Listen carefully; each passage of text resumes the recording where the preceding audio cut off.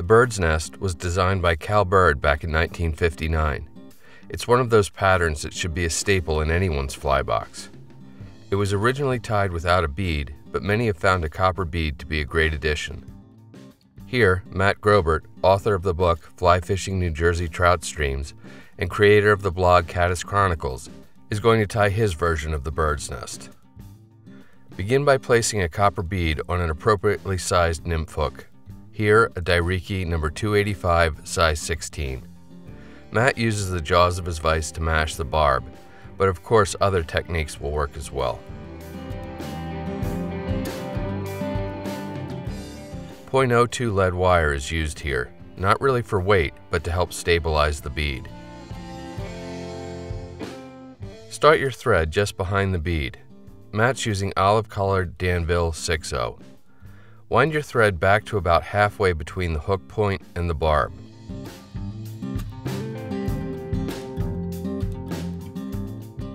Wood duck fibers are going to be used for the tail of the fly. Even the tips on a small section and strip them free from the stem.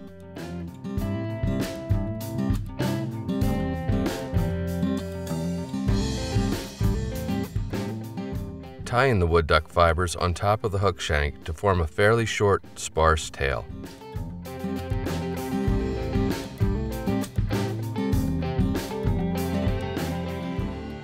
Then snip the butt ends of the fibers off.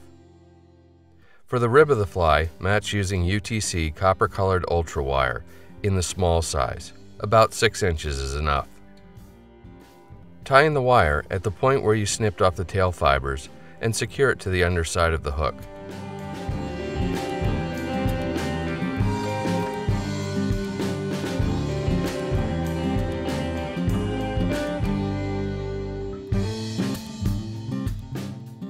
Using natural Australian possum, make a nicely tapered dubbing noodle about 3 inches long.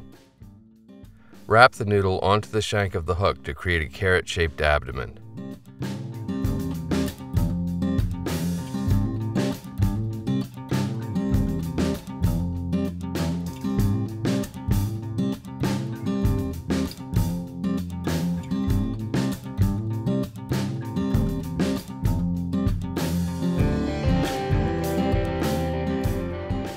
Then wind the copper wire forward in an open spiral to give the abdomen a segmented look.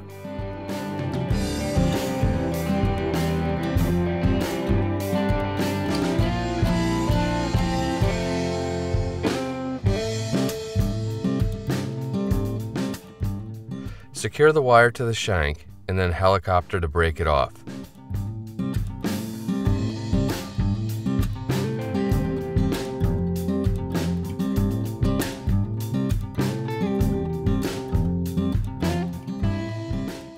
You can use the same wood duck feather you used for the tail to make legs.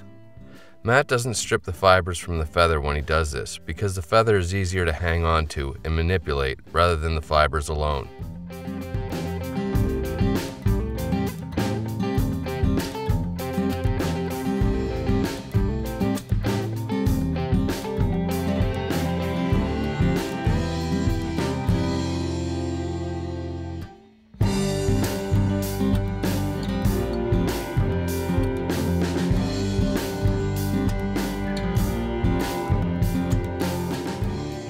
With fibers tied in on either side of the shank and pointed downward, kind of beard style, snip the remainder of the feather off.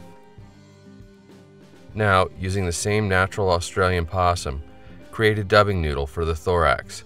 Don't be shy with the dubbing here.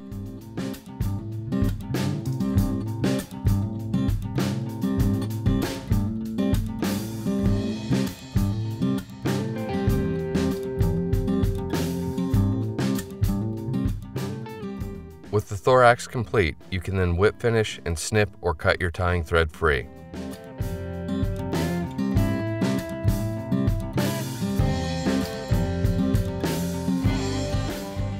And now comes the fun part.